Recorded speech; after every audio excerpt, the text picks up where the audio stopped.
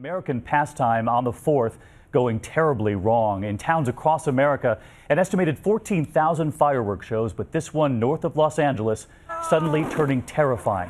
When a platform collapses, the fireworks, the rockets, shooting straight at the families in the crowd. Oh! Oh my God!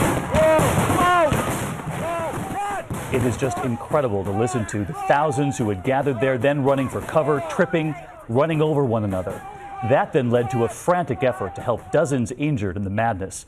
Tonight, hear ABC's Nick Watt from the scene on how this happened and late word on the injured. Those 4th of July high spirits in the blink of an eye turned to terror. Oh! Oh! Oh my God! Oh! Oh! Oh! Dad! Fireworks weren't exploding in the sky, they were shooting straight at the crowd, hitting spectators like shrapnel. A block of wood about this big came shooting down and it hit the side of my leg. I don't know. Firefighters and medics immediately on the scene. 36 people injured.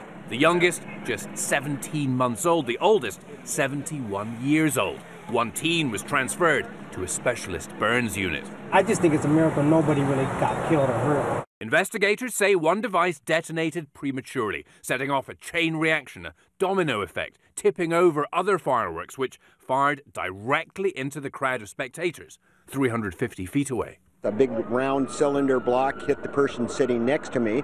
Things getting too extreme. You know, they used to just pop and everybody'd have a good time, but now it's like, extreme. Last night's disastrous display was staged by Bay Fireworks out of Bethpage, New York. They've worked in the past with the likes of the New York Mets, the Republican National Convention, and NASA.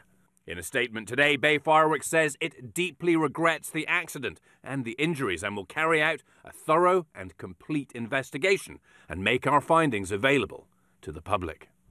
This is where many spectators were sitting. Some suffered burns, others were hit by projectiles like this, a chunk of charred wood with a nail sticking out of it, others trampled in the panic. 12 children injured, all of them are fine tonight, David. Just 2 adults remain in the hospital.